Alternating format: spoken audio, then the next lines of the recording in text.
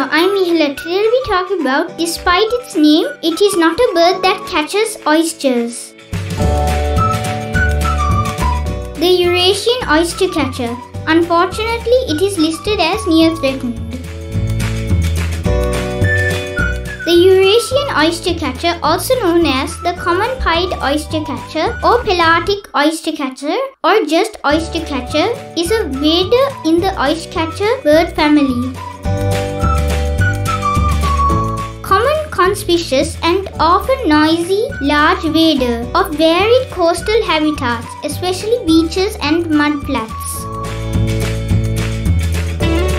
It is the most widespread of the oystercatchers, with 3 races breeding in Western Europe, Central Eurosiberia, Kamchatka, China and the western coast of Korea.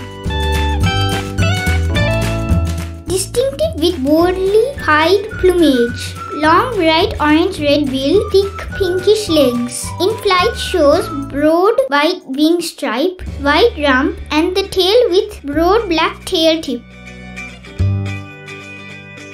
Winter flocks number locally in hundreds, probes in mud and uses its bill to pry open shellfish, mainly mussels and cockles, not oysters.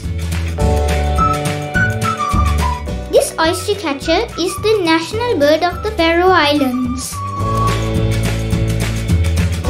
Their calls are like